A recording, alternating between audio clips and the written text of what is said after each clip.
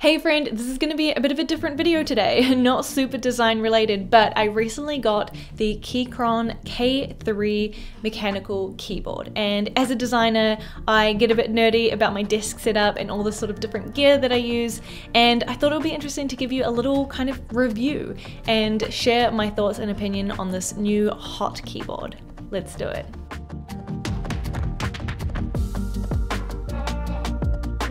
This is obviously not a keyboard or gear related channel, but I thought given that I am a very heavy frequent Mac user and a designer who cares a lot about the gear and the things that I'm using, I thought I would share my thoughts on this because this is my first keyboard that I've purchased other than the generic standard Mac keyboard.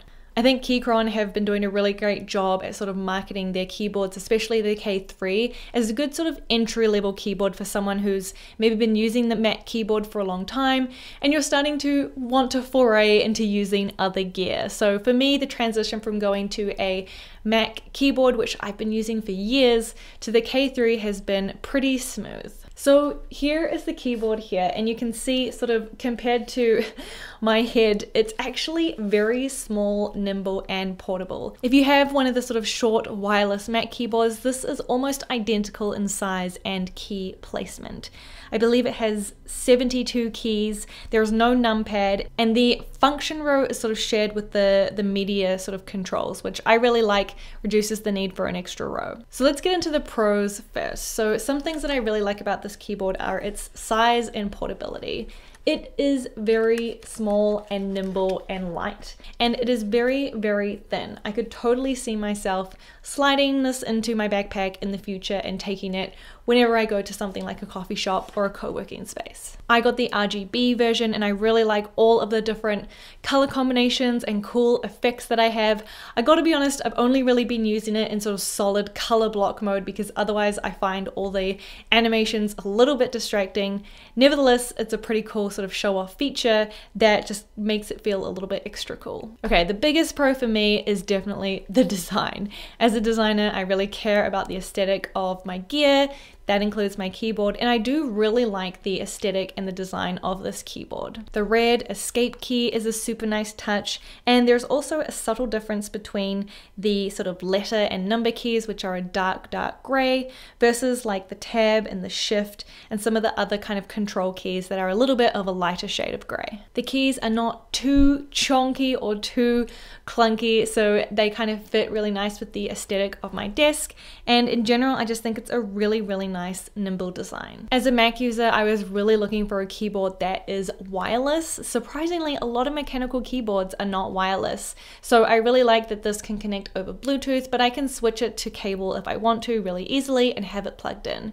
There's also a nice switch at the back to switch from Mac to Windows, which is kind of nice knowing that if in the future I decide to switch to Windows, I'm not going to have a problem using my keyboard. Another nice little touch is that the keyboard lets you know when it is running low on battery. I believe the F8 key sort of glows red when it's getting low, and then when you plug it in and once it's fully charged, it will actually glow green to let you know that the keyboard is now charged and you can unplug it. Alright, let's look into some of the downsides of this keyboard. I was expecting there to be some different levels of kickstands at the back of this keyboard so I could sort of customize the height that I wanted the keyboard to sit at.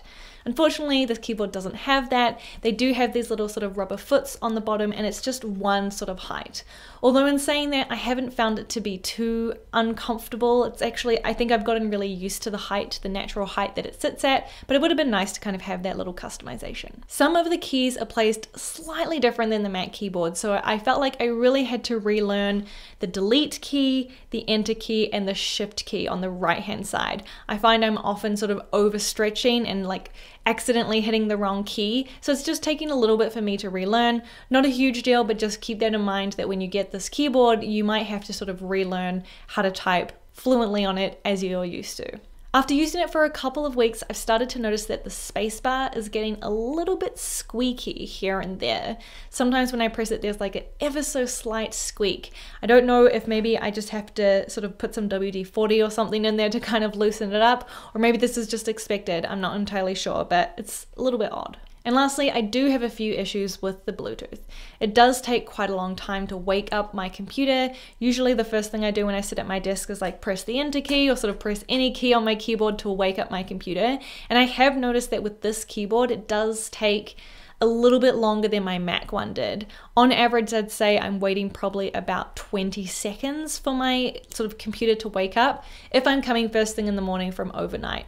If I'm sort of going away and coming back to my computer in like shorter increments, then I find it wakes up pretty quickly when I've been using it recently. But if I'm sort of waking up my computer after having it asleep for a really long time, sometimes it can take a little while, to the point where sometimes I actually just plug it in instead because it's quicker to wake my computer up that way, and I get too impatient to wait for it.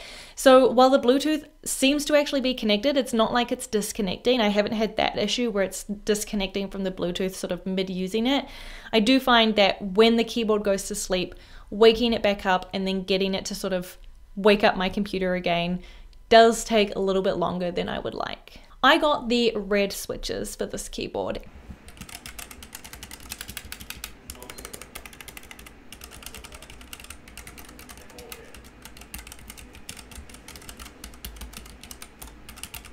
I was actually expecting them to be a little bit more tactile and a little bit sort of almost louder and have more of that clacky feeling. So I'm actually a little bit disappointed in the red switches, but to be fair, this is my first time sort of going into switches. I didn't really know what to expect and what the different colored switches felt like.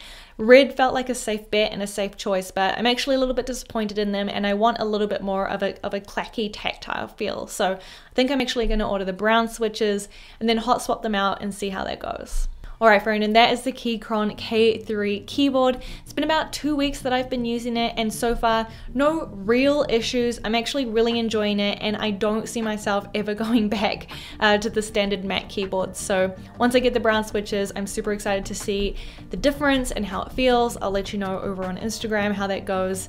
In the meantime, before my next video, if you are interested in a mentoring session with me, I actually offer one-on-one time to chat through any questions you have about design or your career. Feel free to pop on over to Superbear and book a session with me there. Catch you next time. Bye.